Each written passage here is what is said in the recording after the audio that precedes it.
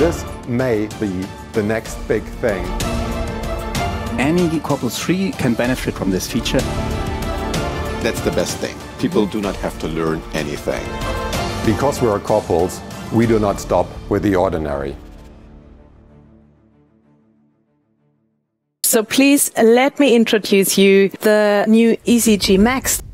ECGmax is the next generation when it comes to diagnostic ECG. ECGmax gives you not just the standard 12-lead diagnostic ECG, you get 22 leads, and the best thing is, you get those out of your 10 electrodes.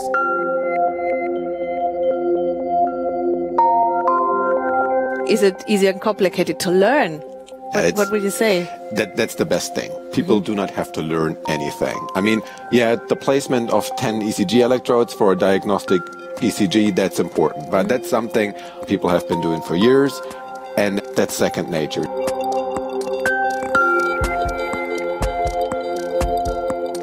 Besides the regular 12-lead ECG, you also get the posterior leads V7, V8 and V9. And you also get the right chest leads, which usually take a lot of time acquiring, but you get your V3R, V4R, V5R and V6R without spending any more time on scene acquiring this 12-lead ECG.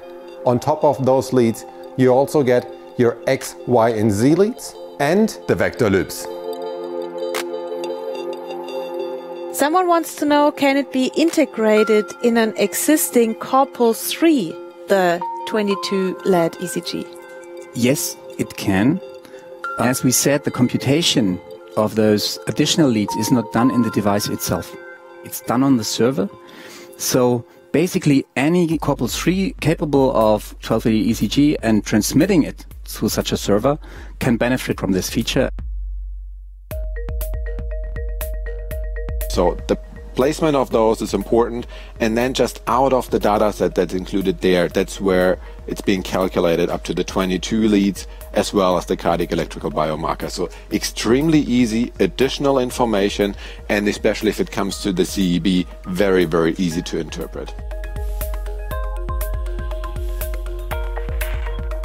The cardiac electrical biomarker helps you to identify ischemic changes within the myocardial muscle in real time. And at the same time, it is as easy to interpret like a traffic light. Green, the patient is fine. Orange, you may have to consider that something could be wrong with the patient or the patient is developing some sort of symptoms. And red, this is definitely a patient that needs to be looked at closer and most likely transported to a hospital that has, for example, PCI capabilities. The CEB is definitely a lot faster, even when you compare it to hypersensitive troponins. And at the same time, more specific, especially when you compare it to hypersensitive troponin levels.